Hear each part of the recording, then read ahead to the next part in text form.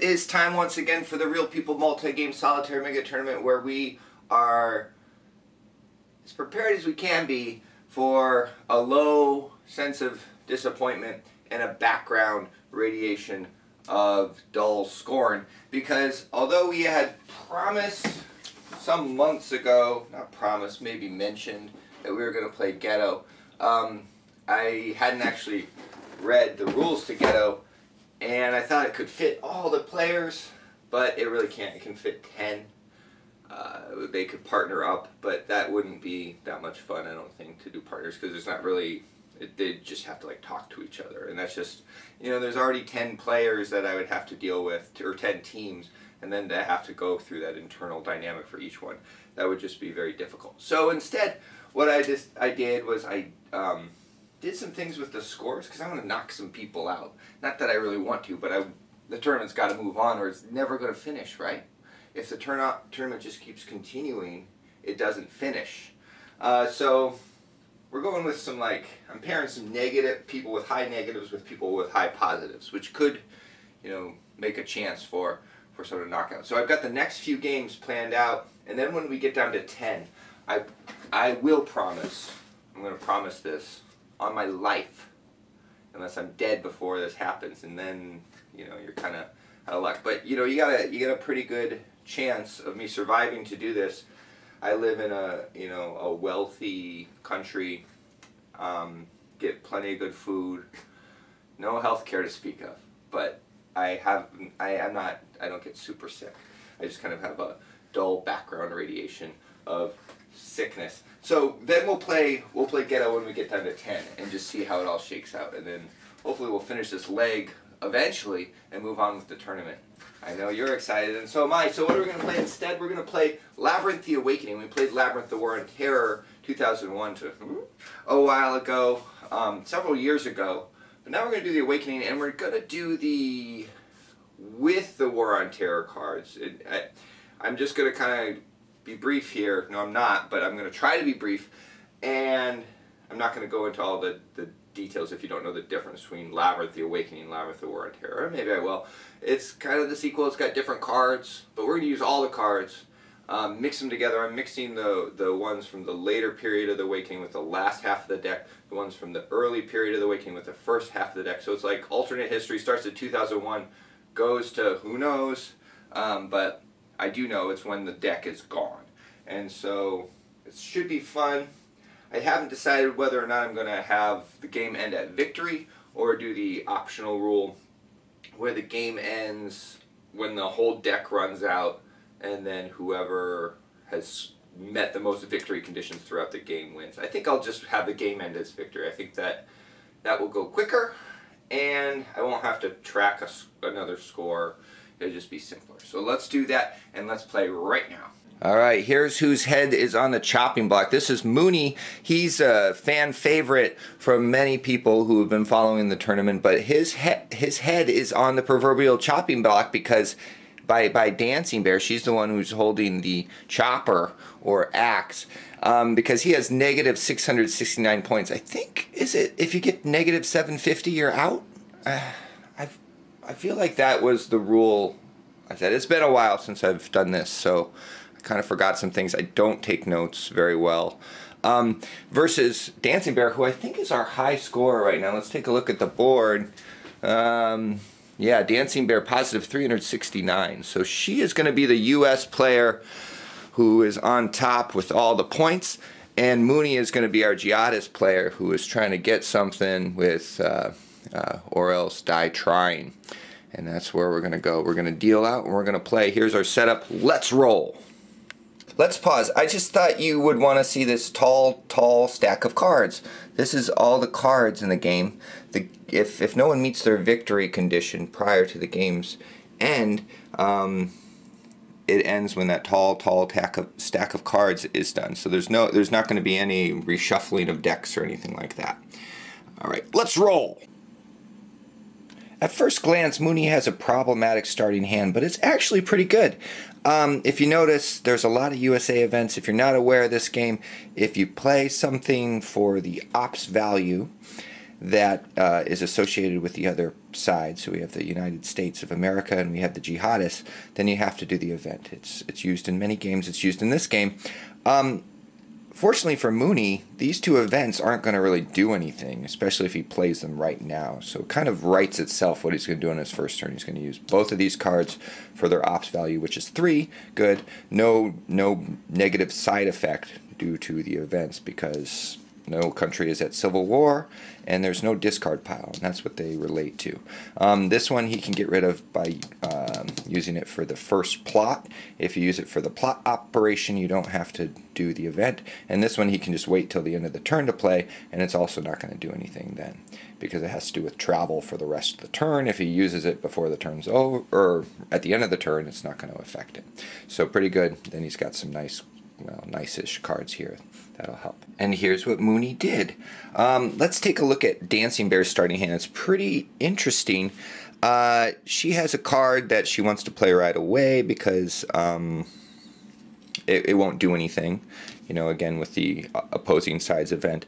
And then she has this interesting card. I've not played with the Civil War rules from Awakening. Not that they haven't been in play, they just haven't come up in my brief test of the game. But this would put Afghanistan into civil war, which does not seem like such a bad thing for Dancing Bear. I mean, it starts off in Islamist rule, so that's going to move it to poor. I guess we'll go ahead and do that now. Move it to poor, and then a besieged regime. So you can certainly shift it back if Mooney wants to pretty soon, but that's gonna, you know, he's gonna have to mess around to do that. And then I have to find a Civil War marker. What does that look like? I'll do that off camera. But so we're gonna start off the bat with a Civil War right away. There are no forces against the Taliban there, but so it might be a pretty quick Civil War. Alright, I just wanted to show you that I found the Civil War counter, it was right there, before I remove it, because Mooney already turned it back. Though it did take him his turn, it's going to kind of backfire a little bit on Dancing Bear, because her prestige is going all the way down to 1, which is painful, but she kind of wasted a turn for Mooney, because really all he did was recruit there and then perform a major jihad. Let's see if she can kind of bring her prestige back up. That's going to be harder because she's hard. It's generally easier to get your prestige up if you're soft, but we'll see. Dancing Bear responded to the loss of prestige by ignoring Afghanistan entirely. Instead, she is stirring up via event some awakening in Egypt and neighboring Sudan. Awakening things, see how they have pluses on them? They add to rolls. Reactions, see how they have minus on them? They subtract from rolls. Pluses are good for the US. Minuses are good for the jihadists. So that's what she's doing. That's going to make her easier to operate in this region for her. And also, this is a cool thing about this expansion, Labyrinth, the Awakening. Things will happen autonomously in these areas now that they have, you know, some, well, Egypt especially, now that it has a total of +2 awakening. I think it will get an additional +1 maybe, and then it will just start to improve itself, at least in terms of, from Dancing Bear's perspective, improve itself as turns finish, provided those markers stay there. One thing I neglected is that when the convergence rule, and it can be easy to forget, but you should remember, because it's something momentous happens, and so that spreads across the world. When Afghanistan went back to Islamic rule, we rolled on this special new table that came with Labyrinth the Awakening. Does that have dates on it? Labyrinth the Awakening? That's the original game. I'll have to look for the Labyrinth the Awakening box and see if there's like a date on it, so I can say that when I say the title.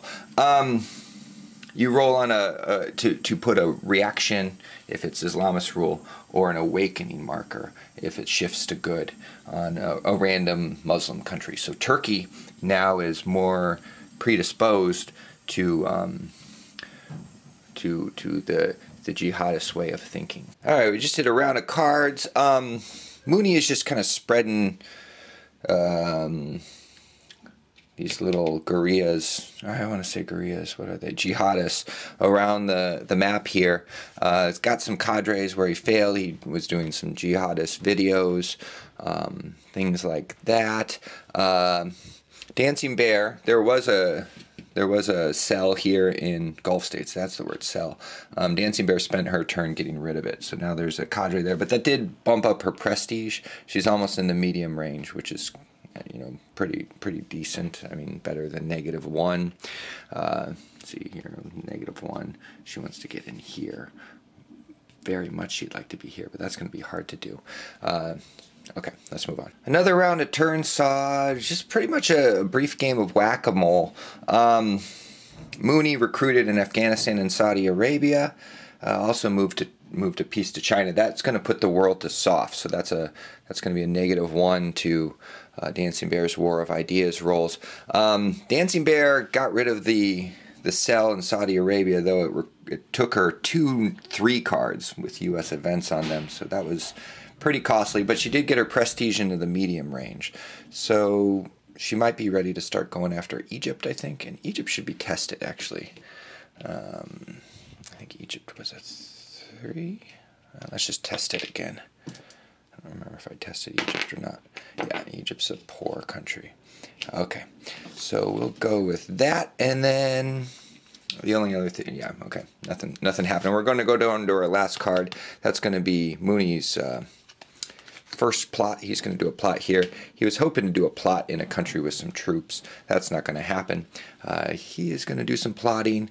Dancing Bear is going to have a chance to respond. Unfortunately, she doesn't have any 3 cards, so she's not going to be able to get rid of any plots. So whatever plot happens is going to go off. Mooney tried to plot in Israel, Pakistan, and China. China was the only one that worked, which is good. You know, with those odds, that's not bad to get 1 out of 3 there. They all had to be 2 or 1 or less.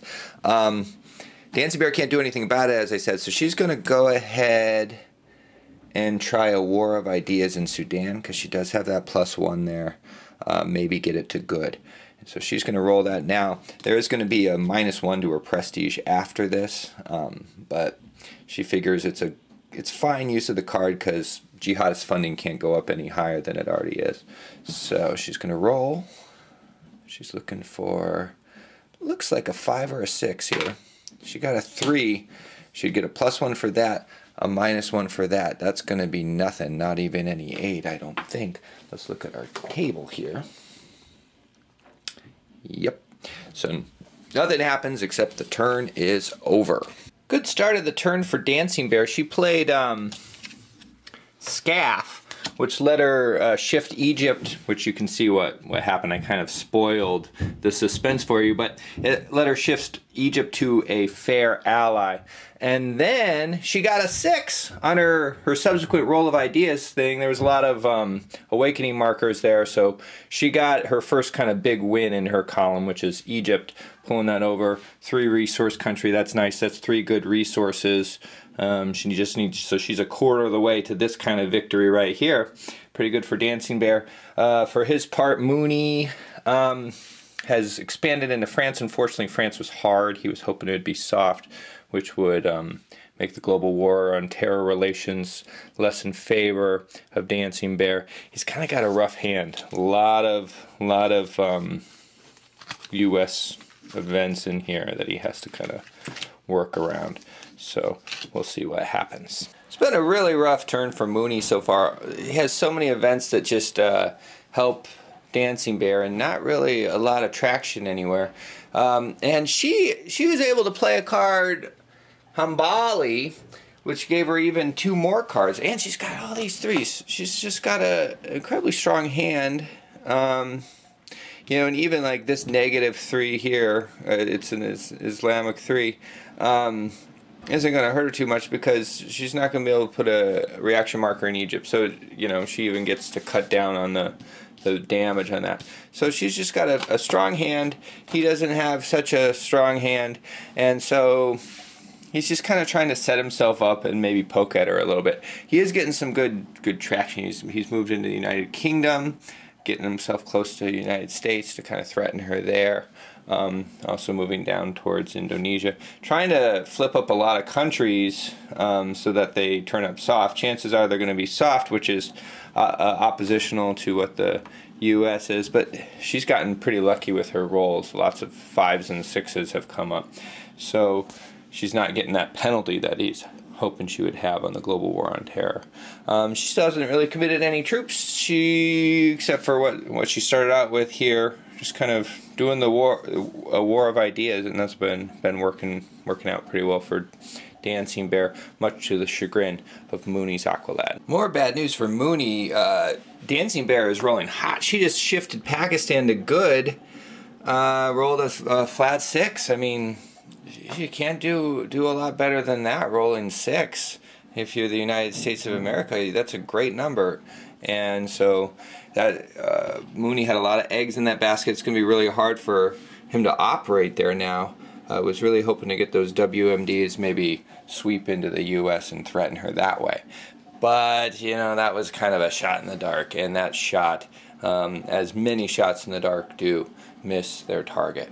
And that's going to be the end of our second turn and the end of this video, this episode of the Real People Multi-Game Solitaire Mega Tournament. I'll let you drink in what's going on. It's definitely in Dancing Bear's favor right now with these two countries in Islam. Why do I have that at 6? Should be at 5. Oh no, that's the number of fair good countries. The resources should be at 5. There we go. That's what we have wrong. Okay. So things are definitely looking up for Dancing Bear. You know, one thing Mooney has going for him is he's still getting the card draws. He had a bum hand last time. Overall weaker cards, and a lot of them in the U.S.'s favor. So that was tough. I haven't looked at the cards that I've dealt out for the following turn. But hopefully, you know, things tend to sway as the game goes on. This was one turn out of many. You just hope he gets some good cards for his sake. You know, we're not biased. Hope he gets some good cards before she can seal the deal. Where could she seal the deal? I guess she could work in the Gulf states there, and you know, follow it up with maybe Saudi Arabia or Iraq. You know, that would do it right there, I think, because you need to have 12. And that would be enough resources. Definitely, the game could be over this next turn unless Mooney can come up with something. Oh, he does get to put down some reaction markers. I forgot about that. So, where would he want to do that? I think he'd want to go in Somalia. Put one in Somalia. It's because of an event that that Dancing Bear played that was in his favor. She used the ops value, and he got to put down 2 reaction markers in Egypt or other countries. So we'll go Somalia. I'll decide off camera so I can think about things and not be impetuous. But we'll leave you with that, and we'll see you next time on the Real People Multi-Game Solitaire Mega Tournament. I forget what even we're...